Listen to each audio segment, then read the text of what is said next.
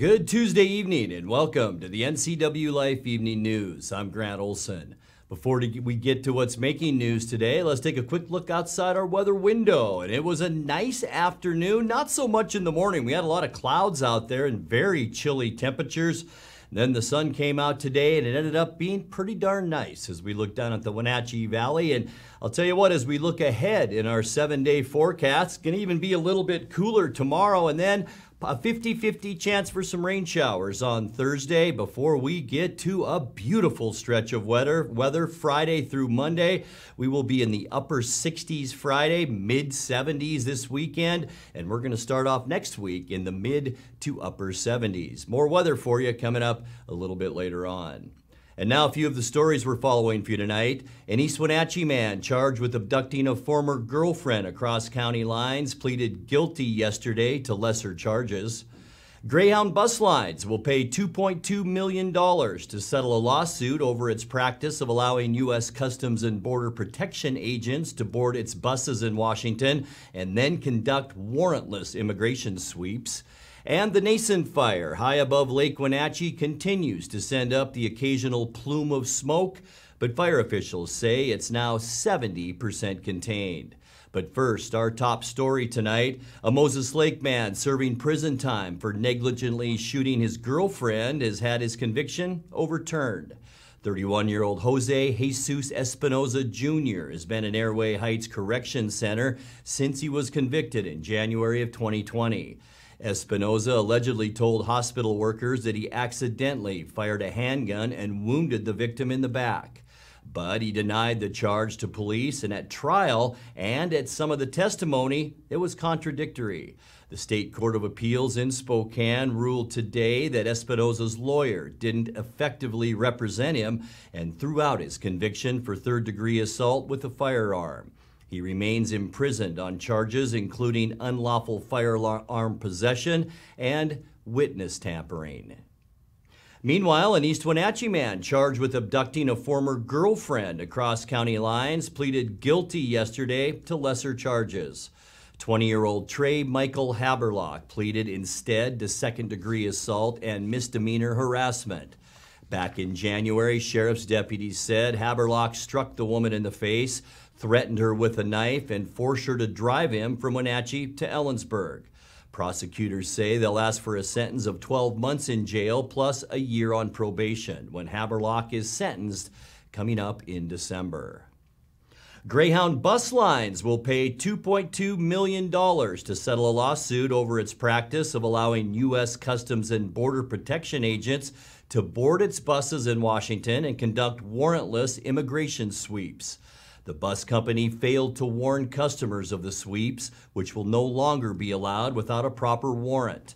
Greyhound admits no wrongdoing in the case, but the money will provide restitution to passengers who were detained, arrested, or deported by immigration agents who boarded buses at the Spokane Intermodal Center.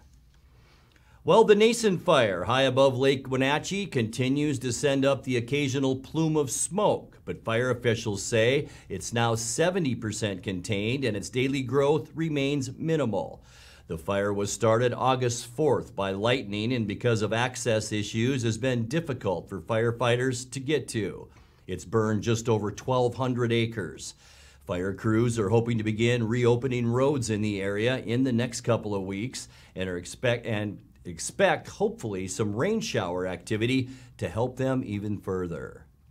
Well, coming up next, fall colors are on full display in the Okanagan-Wenatchee National Forest, and the Forest Service is expecting big crowds out for a look at the annual splendor. For the second year in a row, East Wenatchee has canceled its Wings and Wheels Festival over COVID-19 concerns. And the Washington Department of Transportation closed Highway 2 near Stevens Pass for several hours last week to winterize the popular route through the Cascades.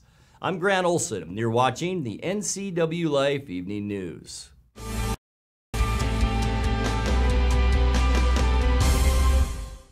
What is home?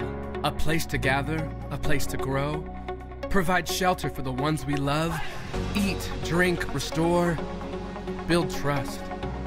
It's a place to rest when the workday is done. a place to find quiet after a night of good fun. What an honor we have at Guild to help own, finance, create, pave the way to live in home. A new novel is now available at Amazon.com.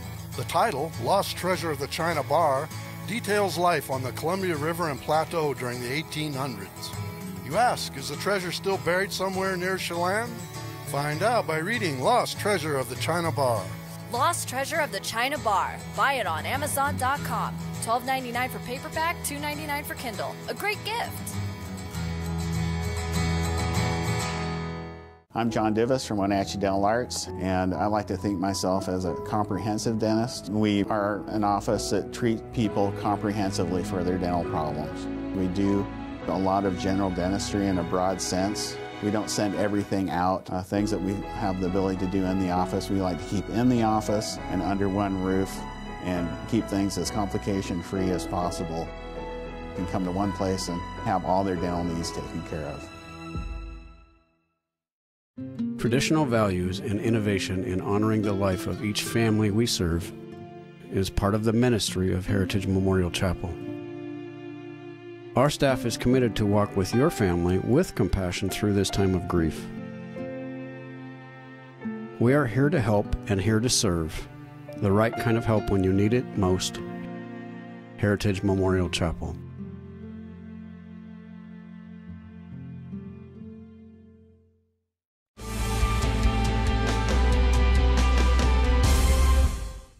Welcome back. In another news, fall colors are on full display in the Okanagan-Wenatchee National Forest, and the Forest Service is expecting big crowds out for a look at the annual splendor.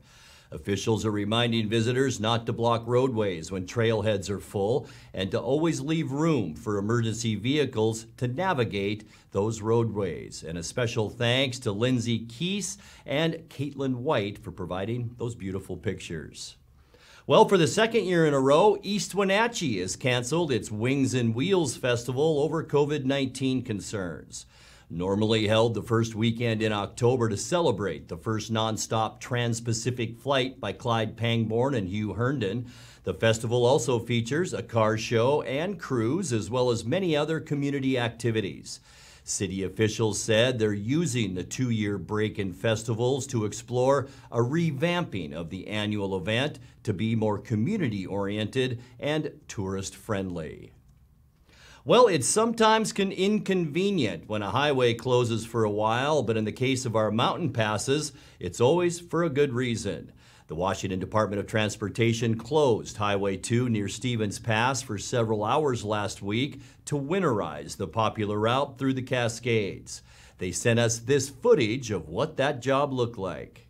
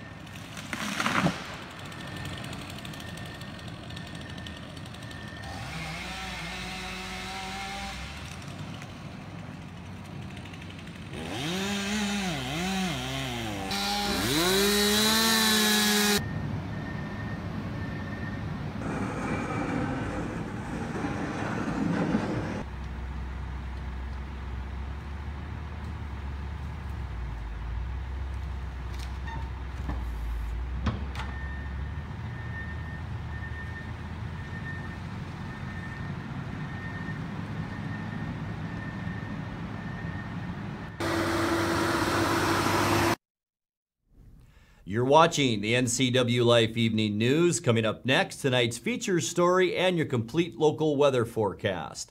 That and much more still to come on the NCWLIFE Evening News. Please stay with us.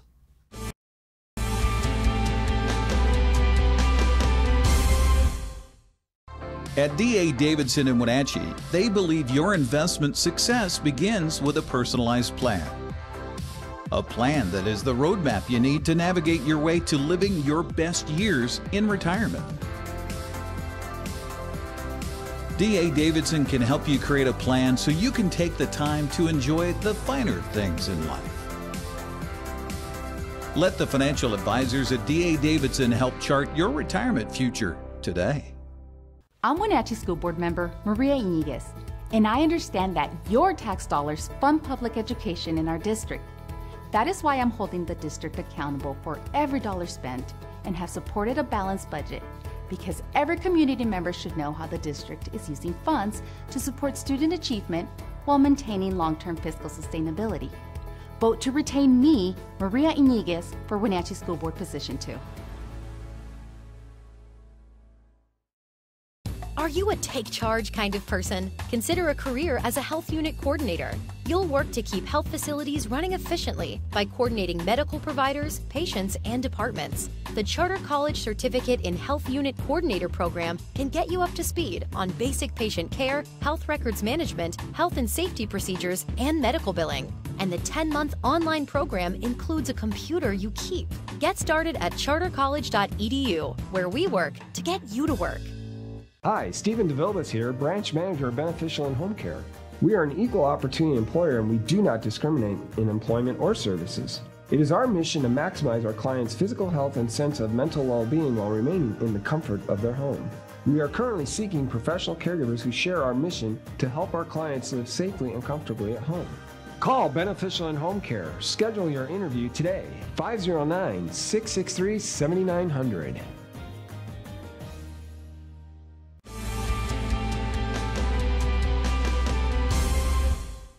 Welcome back to the NCWLIFE Evening News. Wenatchee Valley Technical Skills Center instructor Juan Luera has been nominated for a National Life Changer Award. Now in his 6th year of leading the law enforcement and criminal justice program at the Tech Center, Luera is eligible to win one of 18 cash awards of up to $10,000 for his school. Luera brought extensive military and law enforcement experience to the program, and many of his students, past and present, credit him with turning their lives around. In 2019, NCWLIFE's Caitlin Hedersheet featured Luera in an NCWLIFE magazine. Here's some highlights from that report. I go by 3 names only. I go by Mr. Luera, Tax Sergeant, or Sir. It's not, hey dude, in my classroom, that doesn't fly. They can't use my last name only because what we also instill is a healthy respect, a mutual respect. So when we have that in class, things are more orderly. Mr. Luera says he's seen many transformations in his classroom and heard from other teachers what kind of changes they see in his cadets. He says the structure he's developed for the program lends itself to this transformation. Sometimes their students haven't shown a propensity or any motivation to be successful in their classes. And after about half a semester or a semester to a year, they see a change in their students because of what we stress in here, with the culture and with the respect and just getting your work done. I mean, we have a structured promotion system here that requires them to get their work in. They don't know what to think about it at first, and so they'll be lacking assignments until promotions come up and they see what a big deal it is, and then all of a sudden they kick it into high gear and they're turning stuff in. It creates a lot of work for me, but it's worth the effort because it shows them that it is important, not only in the classroom, but it's important at their jobs to get work done. They can't just show up and look good. They have to perform as well. Well, from what I've learned, like, even if you don't want to be a police officer, it's still a really fun class. Like, you still get your credits, which is pretty good. And then, like, you can get all these new friends. And, like, normally in, like, normal classes at the high school, you make, like, I don't know, 1 or 2 friends in your high school classes. But here, we're all friends. We had a sub recently, and it was like the sub wasn't even there. We were running ourselves. We're in this together. I used to be this dweeky little, tiny little freshman. And now I'm in this. He's helped me, like, really, like, find parts of myself that I didn't even know. And, like, he's helped boost my confidence a lot because, I'm not gonna lie, I didn't really have that much confidence. But you don't have to be interested in going into the law enforcement field to be a good citizen. And really what we're trying to accomplish more than recruiting people for law enforcement are creating good citizens, good informed citizens. Most of his stuff, I've talked to like state patrols and stuff. I've been to a couple interviews, and it's all relevant. Like everything they've told me, he's told me, and he's always there for you. Like he's told us if you ever like go to court or have an interview that he can be there for you. Like he's not just like an in-class teacher, he cares about you. He ties us all together. He's definitely been a huge role model, and I hope someday I can be like him.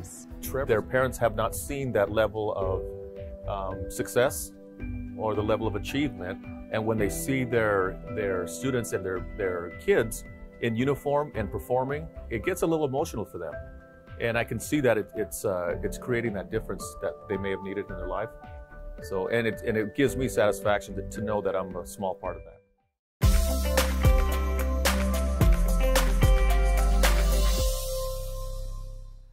Time now to take a look at your North Central Washington weather forecast. Hope your day was a good one. It started out as a cloudy day and then progressively became a little bit clearer. And by mid-afternoon and late afternoon now, it's clouding up just a little bit, but we did see some blue sky about mid-afternoon as we look down at the beautiful Wenatchee Valley for today. It did stay cool though. In fact, unseasonably cool. 64 unofficially our high today. 71 is our normal mark. 41 this morning at 5:55 this morning. It was chilly. 48 is our normal low temperature. 89 our record high. That was set once again second day in a row in 1963. Record low 34 in 1999. I know we thought we'd get a little bit more rain. That's kind of been our trend, hasn't it? Big chances for rain, and then we don't get much. 3/100ths is all last night. But that gets us now to 3.25 inches for the year. Sunrise this morning 6:56. And will set for us tonight just a little while in 6:45. Let's take a look now what we can expect for your hump day Wednesday. And it's going to be another cool one. In fact, a little bit cooler than today, even though I think we'll see a little more sun tomorrow. 61 in the basin for Moses Lake, Ephrata, and Quincy. 60 for you folks down in Ellensburg. 61 here in the Wenatchee Valley. 60 in Leavenworth. Look at Lake Wenatchee, a cool one tomorrow at 53. And Lake Chelan, a beautiful day. I guess if you like cooler weather with a high of 61 degrees. Tonight we can expect partly cloudy skies. It will be a chilly one once again overnight tonight. Not as cold, I don't think, as this morning, but still in the mid-40s. Clouds beginning to roll in because of this large area of low pressure off the British Columbia coast. And that will increase our cloudiness throughout the day tomorrow. And that's going to keep our temperatures down a little bit, around 60 degrees, as rain begins to creep in. So keep that in mind as we get you into Thursday. We have about a 50 to 60% chance of rain on Thursday. The question is, will this band of rain jump over the Cascades and finally bring us some rain? We'll have to wait and see about that. High temperatures in the upper 60s. As we get you to Friday, Football Friday, it's going to be perfect. Sunny skies, mild conditions, and dry. High temperatures for Friday. There's that ridge in the upper 60s. And that, folks, is going to make for just a fantastic weekend coming up.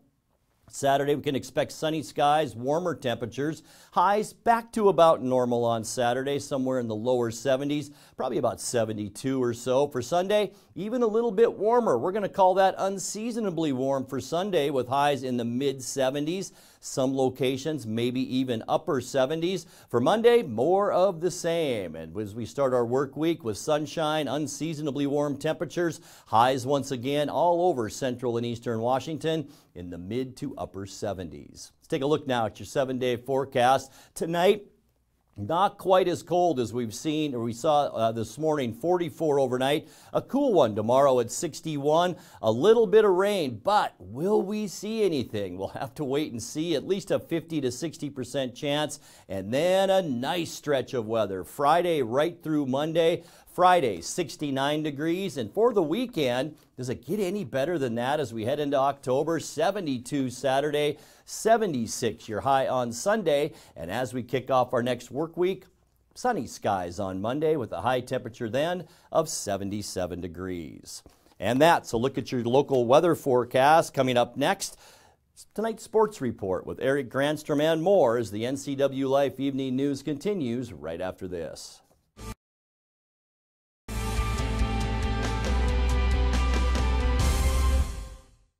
Bring the whole family up to Stormy Mountain Brewing and local public house in historic downtown Chelan.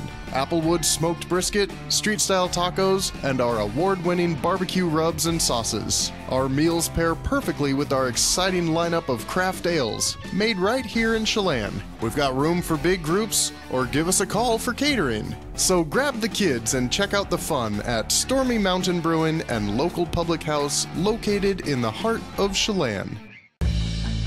At Wenatchee Power Sports, we proudly offer the Polaris product line. Polaris builds the highest quality side-by-side in the industry, with off-road capability that's second to none. The Polaris pre-order program allows customers to purchase the vehicle they want without having to select from limited dealer inventory. The Wenatchee Valley has year-round access to some of the best ORV trails in the Northwest. Start your adventure here at Wenatchee Power Sports. With TV advertising, what we want to do is more deeply connect with the community. People spot me in different parts around North Central, Costco and Wenatchee, say, hey, you're the pizza guy. And so they wouldn't know that if it weren't for the TV commercials we've done. We've been here so long that people already know who we are and what we do, but to have that image flash on their television screen as opposed to just hearing it in the radio or seeing it in the newspaper, I just love the fact that we can actually put our finger on when a customer comes in and says, I saw your ad. It's becoming increasingly difficult in this digital age to know where are your customers listening or watching, because I watch all the different channels that they watch too, like Cooking Channel, History Channel, and so it was wonderful to be able to be on there. I would say that if you want to do business in Wenatchee, then you should connect with the people of Wenatchee, and there's no better way to do that than with NCWLIFE.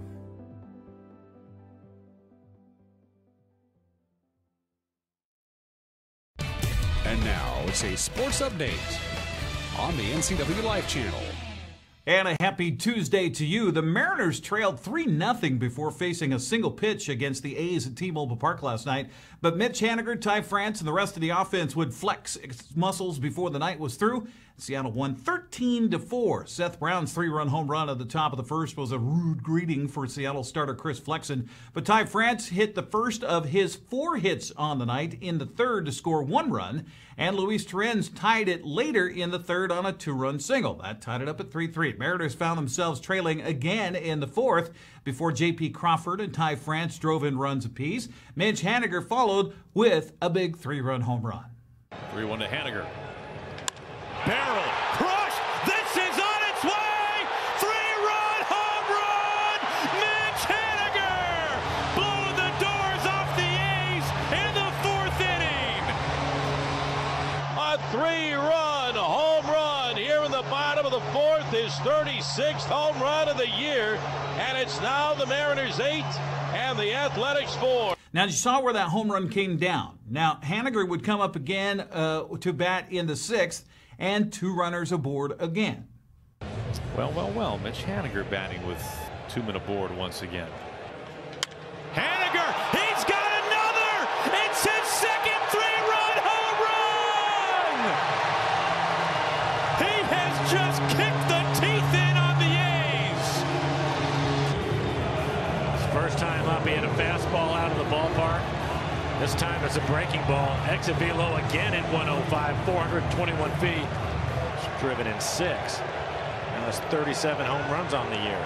Aaron Goldsmith and Mike Blowers on the call on Root Sports. Ty France, by the way, would add another 2-run single in the 7th. Mariners would go on for the 13-4 win. Seattle's game with Oakland was the only with an impact on the American League wildcard race on Monday. Seattle's win moved the M's within a game and a half of idle Boston for the second wildcard spot. Red Sox are in Baltimore while the Blue Jays host the Yankees today. Seattle and Oakland play Game 2 of the 3-game set tonight at 7:10.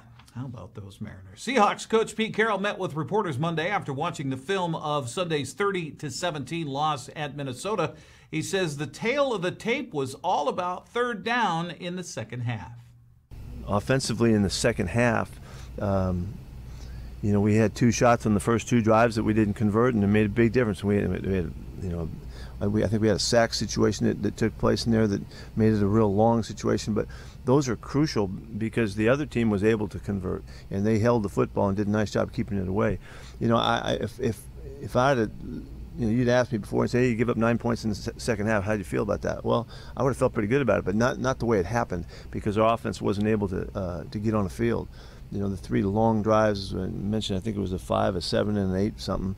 Those were long possessions, and we're sitting there waiting. And I think the offense had the ball twice and got the ball back with 4:30 in the game. And so in the second half. So that's third down conversions on both sides of the ball, and so we got to work together much better than that. And it just tells the story, unfortunately.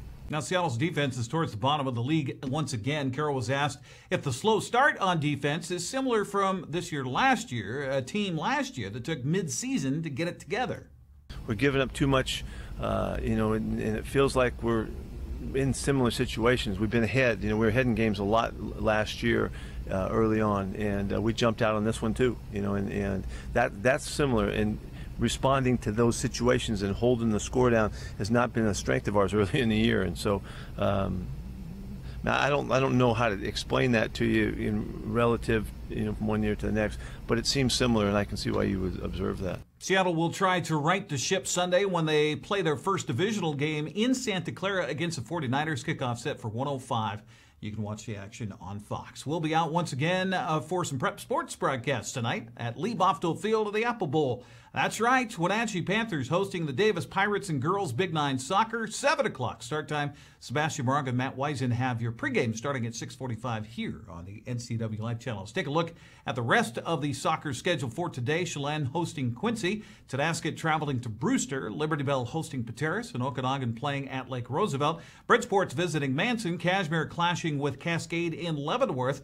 Coming up 7 o'clock tonight, besides the Wenatchee-Davis game, Eastmont plays at Eisenhower, and Moses Lake is at Sunnyside. And I can't believe how many volleyball matches there are on the schedule for tonight. Holy cow. In fact, 24 high schools involved in 12 volleyball matches.